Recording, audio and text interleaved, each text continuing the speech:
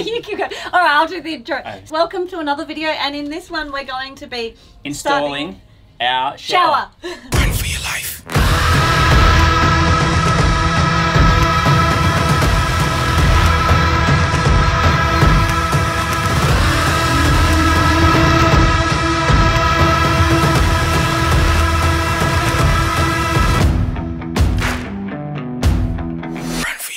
Have you ever done tiling before? Never. Welcome to another episode of our van build series. In this series we are going to attempt to build and install a shower.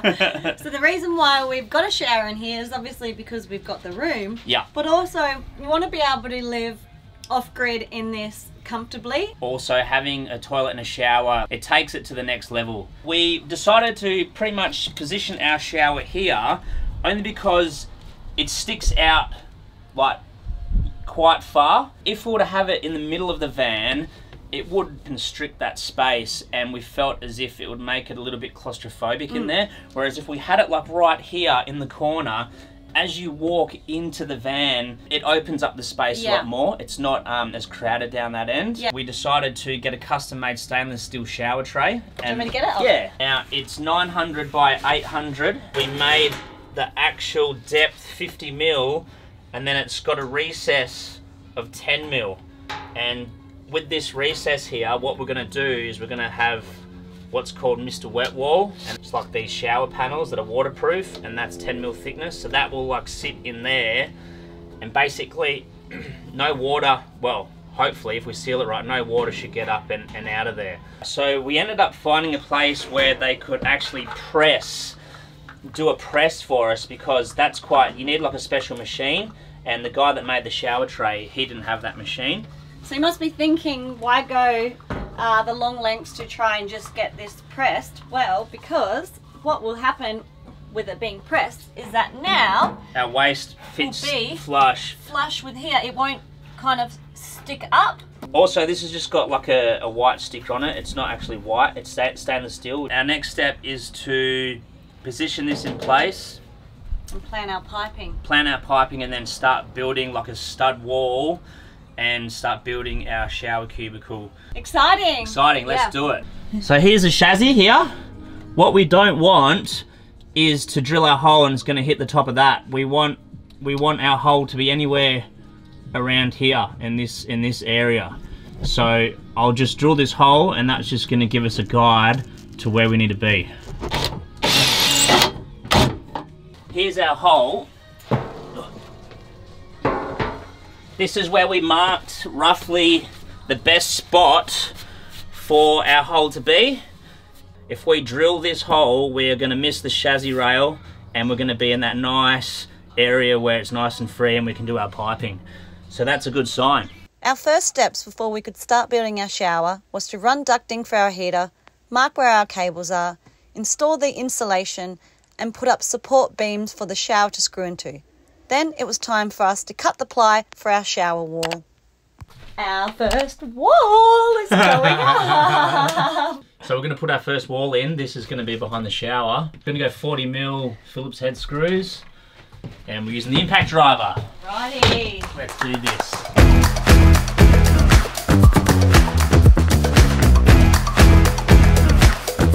Okay, so I'm just putting the drain in for our shower, and then I'm just screwing the lock nut on underneath.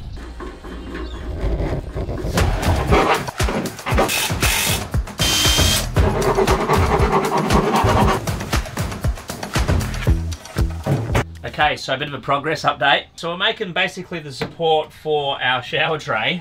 Now what we've done is we've cut up some pieces here.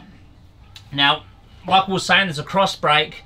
So there's all different sort of angles, and they're all sort of facing down into the waste pipe. And what we've done is we've cut these supports under here, but we've cut them so they actually chamfer down. We're going to have 12 mil ply, and that's going to sit underneath the tray. So that will actually sit under here first, and then these, because it's upside down, then these will sit flat on the floor. Also with our 12 mil ply, we're going to cut obviously a rectangle, and then I'm going to cut it in a diagonal, and we're going to have 4 sort of like pizza slices, and then that way, once we screw that down, it will all fall in to the waist.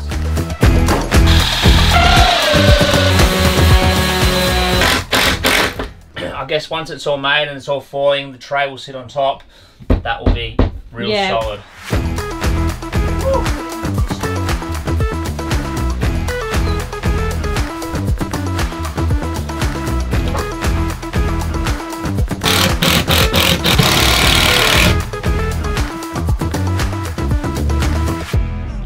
What are you doing, Em? I'm just putting some weighted bricks onto the shower tray now because we've just Sikaflexed it down. We're going to leave it overnight. While the tray is setting in place, we started building our shower stud wall. Ooh. So, this is our shower tray. And it's definitely not moving now because this thing is glued down, screwed down, everything.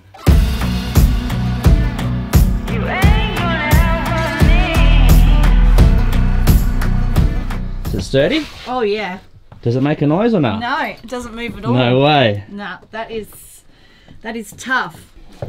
Whoa! That is solid. Solid? Yeah.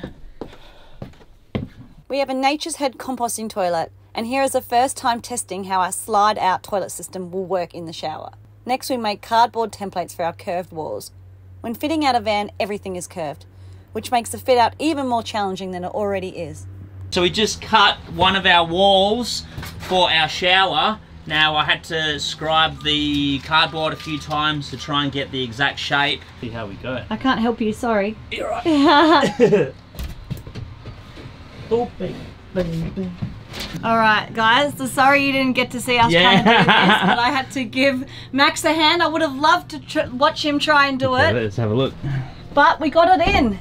Yeah, look at that. We got it in when... Wow. If you can see...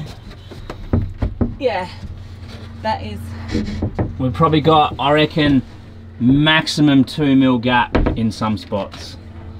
So we got both of our walls cut to size and they fit very good. So the next step is to complete our frame. So what we're going to do, we are going to waterproof the ply, and we've got some waterproofing. It's like a rubberized paint. But before we do that, we've got this waterproof tape, and we'll put that in all the seams here, up here and here, and then we'll paint this waterproof rubber paint on, and then we'll let that dry. And then after that, when we get our showerproof panels, our Mr. Wet Wall, then we'll cut them to size. Same again, we'll probably use the same templates as what we use for these plywood walls. They should be the same. They should be the same cutouts. Yeah. And then we can glue our Mr. Wet Wall, our shower panels on, and then we can, yeah, make it look all pretty.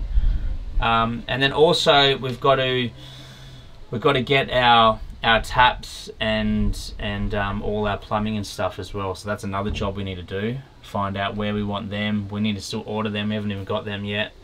And also we need to sort out our toilet and what we're going to do with our toilet. But that is to be continued. We're still waiting on a few things, but we'll tell you more about that when we're onto it. So we finally picked up our shower wet wall panels. It's only taken us about, what, 2 months for this to arrive. It's taken forever, but we finally got it. Now, as you can see, we're going to go for a darker theme in our shower. So this is black sensor, and it's got sort of like a marble textured finish. But yeah, so we're just having a bit of a debate, me and Em, between the colour shower tapware that we should choose. I'm thinking silver, Em's thinking more of a gold colour. All right, give us an update.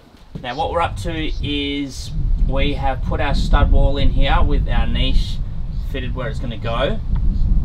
And then we have cut our ply board, our 12mm ply board, in half just to make it easier to fit it in, and also just to get that cut around the niche was a little bit easier. I was trying to do the window cut in the one piece and trying to get it in, it was just too hard.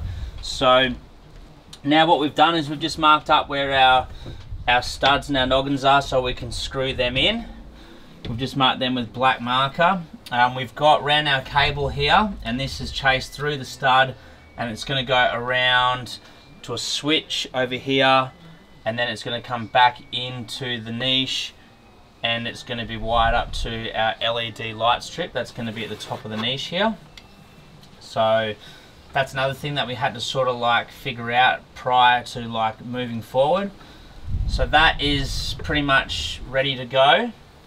So now we're just going to screw this off, fit our top bit of ply up here, screw that off, and then we are going to work on this wall. This is actually a tricky wall because we're going to have our frame, our cutout for the sliding toilet, which will be down here, but we also have to run our fittings and our plumbing for our shower mixer and our shower head. So there'll be a little bit going on here, but once we do all that, then we can waterproof this. We'll do everything with a primer, and then we'll put down like our tape in the corners, and then we'll put down the waterproofing. And then once the waterproofing's done, then we can put our wet wall panels on. So a little bit involved, but that's where we're up to at the moment. Looks good.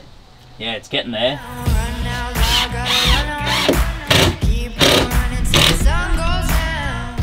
We are putting together our shower niche. Anyway, so we are gonna have an LED light. It's gonna sit up here. Now the LED light that we're using is a waterproof LED light strip, and what we're doing is we're putting it in this channel here. It's a 10mm channel. I think it's like used for tiling. The niche, when you get it, is waterproof, completely waterproof. However, we need to run a cable through somehow for our electrical wiring. So what we've done is we've drilled a hole here, and this is for our cable, and what we'll do afterwards is we'll silicone that up so it's watertight. Our LED light strip is 10mm, so this channel is also 10mm, so it's perfect, and it sits right inside that channel. Shower panel is 10mm, that will butt up perfectly against that, and then it'll create like a nice finish, and you'll have your LED light strip protected in the channel, and yeah, you won't see it. So also having it up in the top corner as well, it's pretty hard for like the water to get up and under and in there. We've made like a little sort of cutout there just to fit our aluminium channel, and then we're gonna have our walls coming in here. This is the shower panel. Also, when you're doing this, you can't cut them so they're square. You've got to cut the top and the bottom sort of like on a bit of a diagonal, and that way you'll be able to fit them in a lot easier, and it won't be hard to get it in. We are working on our niche, and especially the little feature that we're going to have, and we decided to go with tiles. These two come in 300 by 300, so we only had to cut like a little strip of 2 and put that down on our other side, and it all fits nice and snug. So we've got our LED strip, we've got our tiles. We're probably just gonna do it here, rather than like trying to do it like mounted up in the shower. Be a lot easier. And then we're gonna have our Mr. Wet Wall panels coming around, and then we've also got our corner trim, and that's just black, and that will sort of go like that. We'll have to cut mite of the edges, so like a picture frame, and yeah, should look good.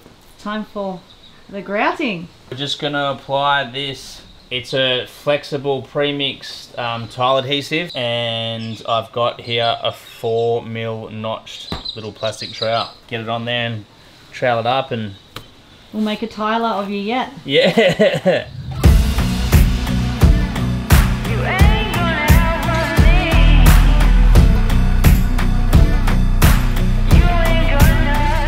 8 hours later. All right, so we've left the tiles to set overnight, and they have done that. They're nice and firm, stuck to our niche. Now what we're going to do is we're going to grout inside the gaps of the tiles. What we're using is a flexible grout, and it's like a, not quite a white, but it's like a misty grey. Grouting like not even half a square metre. So what I've had to do is read the instructions and divide everything by 4. So we've done that, and we've now mixed it here. So it's like a toothpastey consistency. And we are about to get started on grouting it up.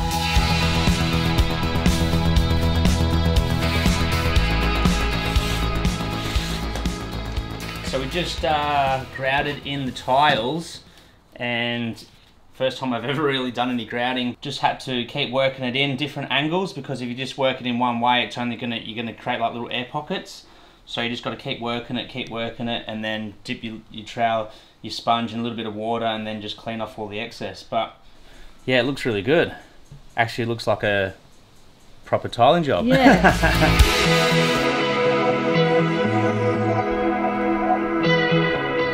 So we're doing the waterproofing, and we are putting down this waterproofing membrane. So see, we've got these gaps here. This is our shower niche. What we want to do is we're going to put this tape down over the gaps, and then we're going to paint our waterproofing membrane, which is like a paint, on after this.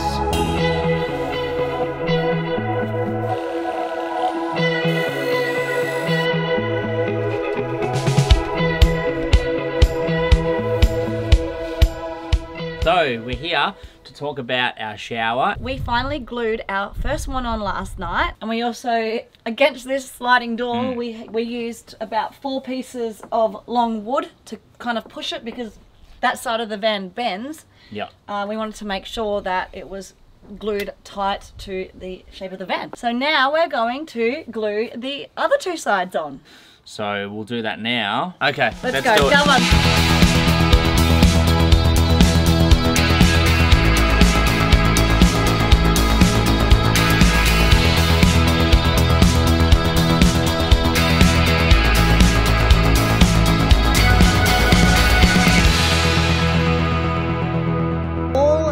Pieces are in. Yeah, hopefully that applies enough pressure for this stuff to stick. But that was it was like a race against time, wasn't it?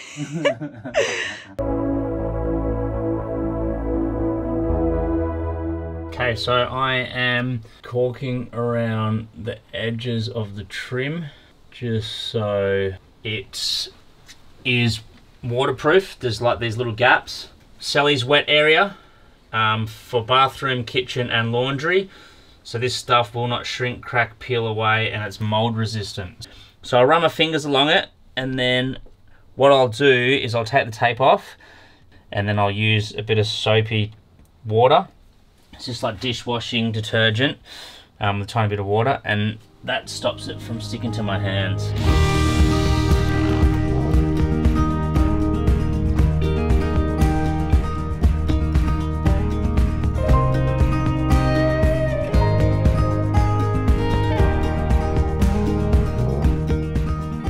Just installed our shower fixings, and is it brushed copper? Brushed brass. So yeah, this is it. We just installed it. It looks absolutely amazing, I think, with the dark panels. They complement each other really well. Yeah. Anyway, what do you guys reckon? I love it. I think it's very nice. So now what we are doing is we're working on this door, this hatch door here for our toilet.